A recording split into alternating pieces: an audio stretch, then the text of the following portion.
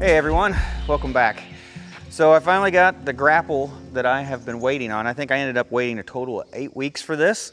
So this is a Precision Manufacturing. It is their standard duty grapple rake. This is the 72-inch wide, and I ordered it with the double grapples. You can order this with a single or a double grapple. And when it showed up, it came with the skid steer connections on there. And the tractor, the third function on the tractor has the ag style hydraulic couplers.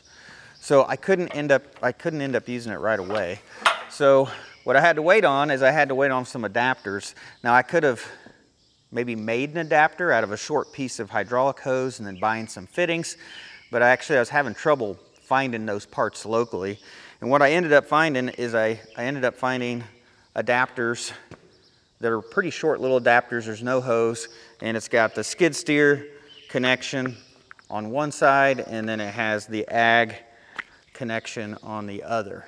So won't take up a lot of space, and that's what we're going to be using today to hook this up to the tractor. I didn't end up changing anything on the grapple or the tractor, because with this adapter I should be able to hook up anything that I get, either or.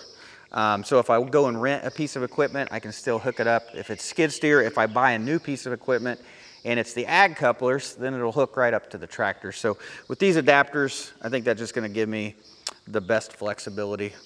So let's go ahead and hopefully this thing won't fall over. It seems like it's pretty stable. We're going to see if we can get this hooked up to the tractor and not knock it off the pallet.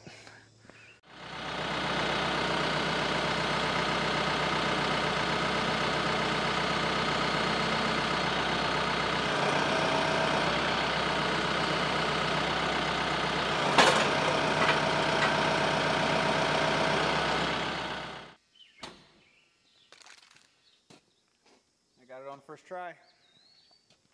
That's amazing.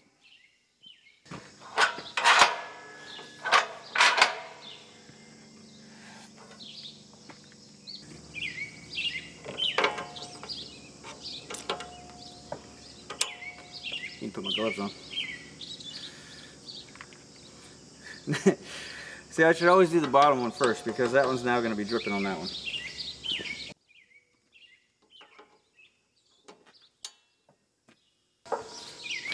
Alright, I've never done these before.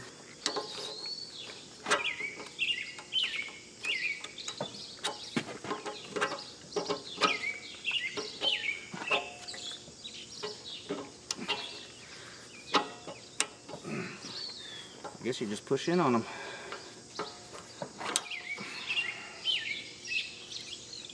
Okay. So this will be the first time that I've used the third function on the TYM tractor. So on the joystick, there's a toggle switch on the front of the joystick, and that should open and close this grapple. I've never used a grapple before either, so that's going to be kind of interesting using that for the first time. But it's getting ready to rain. Look at that, it's starting to rain. So I guess we'll just go ahead and jump in the tractor, start moving some stuff around. At least I got a cab of the tractor. I'll mostly stay dry.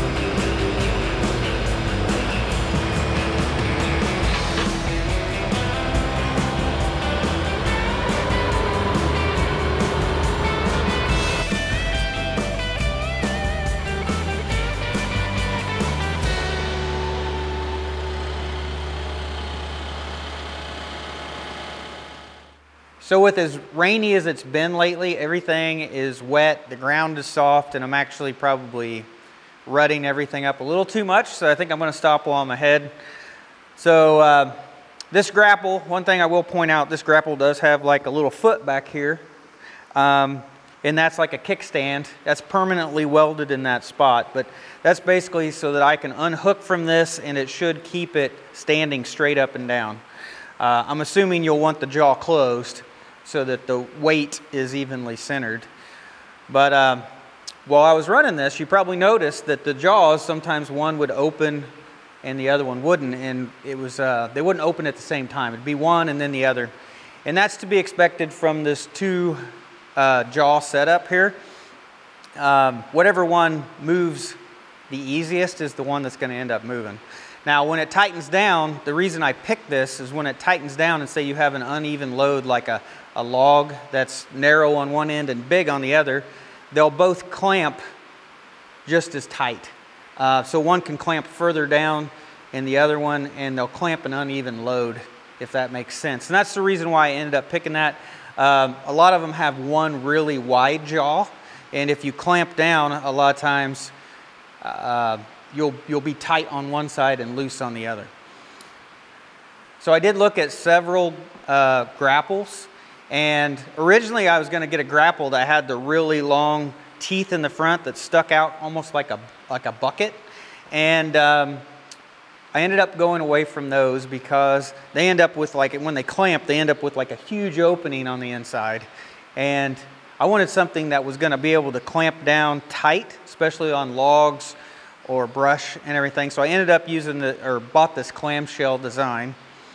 And the reason why I ended up picking this one is, one, I wanted a double jaw, and two, I also wanted one that was a certain weight. I can't remember how much this one weighs. I probably ought to look that up. I think it's somewhere around 650 pounds. I really didn't want to buy one that weighed 900 or 1,000 pounds because that's just really going to cut down on my lifting capacity. So I didn't want to get one that was too heavy. So I ended up decided that I would get this one. So I did, actually I ordered this online. I ordered it from Rural King, actually. So I ordered it online at Rural King, and then it was like FedExed here. And it ended up, they suggested that it was going to probably be like a 6-week lead time, and I think it ended up being closer to 8 to 9 weeks before I got this. So when you're looking at grapples online and you're watching videos on them, you're looking at pictures, sometimes it's really hard to tell like how it's built, how well it's put together. And after this was delivered, I hadn't even used it yet, and I was able to look this over, and it struck me that this was built well. And the first thing that hit me was the bottom teeth. So the bottom teeth are like the rake teeth, are 1/2-inch thick teeth, and then they've got a piece that's just a little bit smaller that's 1/2-inch thick as well, that's welded to the side of it. Effectively, it's making that bottom rake teeth like 1 inch thick or 1 inch wide. And I think that really beefed that up. It looks like that it would be really hard to bend those up. So I think the bottom teeth are very strong looking. It does have the hose management system. It has it on both sides, so which way you want to run your hoses, it'll hold them up. It does have the hose cover on here to protect the hoses.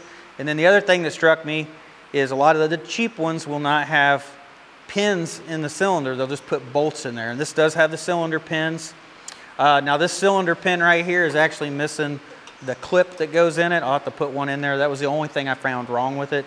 And then it did come with the skid steer couplers on there, and those are more expensive than the ag couplers. So everything on here looks like they definitely didn't cut any corners, and it looks like a good rake. So first time running the grapple, I will have to say it did excellent with brush. It just seemed to naturally just pick up the brush, easy to carry it around, easy to dump it. Sometimes some of the brush would want to hang up, and you'd have to, pivot it down, maybe shake it a little bit to get it to fall off. But did the best with brush. Now I tried the firewood, like the firewood rounds. They were like, I don't know, 10 inches to maybe 4 inches in diameter. So there was quite a variance in size. And Sometimes you might pick up only 2 pieces and the next time you might pick up 5. So it didn't do really good with firewood. I think sometimes it gets clamped in one of them big pieces and the jaws are still open so far that the rest of it just falls out. So I don't think it's going to work real well for that. So other things I think we can do, I think it'll work well picking up logs. You always see that all the time, right? We do have some big rocks around here that I want to try to pick up and move around. They're like landscaping boulders, you know, they're like big boulders. I think this would work really good picking those up and carrying them around. And then I think also like maybe fence posts, like wooden fence posts. I might be able to like clamp a hold of one and like lift it out, like pull it out of the ground. So definitely see some possibilities for it. Man, but for cutting up trees and piling up brush, I think this is gonna work out really well. So the one thing I didn't like while I was running this is that I feel like it's backwards. I mean, the controls are backwards. So on the joystick, there's a rocker switch. You rock it up and down. So when you rock it backwards, the jaws close, and when you rock it forwards, the jaws open. And to me, that just seems like that's backwards.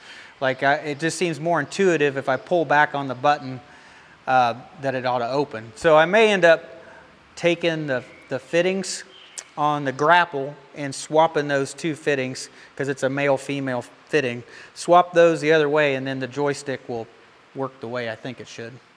Well, I'm definitely not going to be able to do anything with the tractor outside today or tomorrow. So looks like I'm going to be looking for an inside job. So probably try to find something to do here in the shop. So I think that's it for today, guys. So thanks for watching. I'll see you in the next one.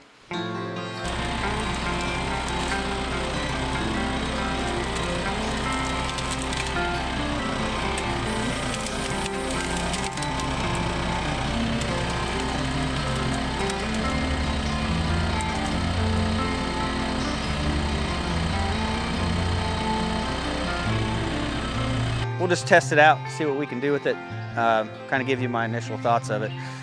So, seems to be something inside here. Operator's manual. Who needs that, right? Come on.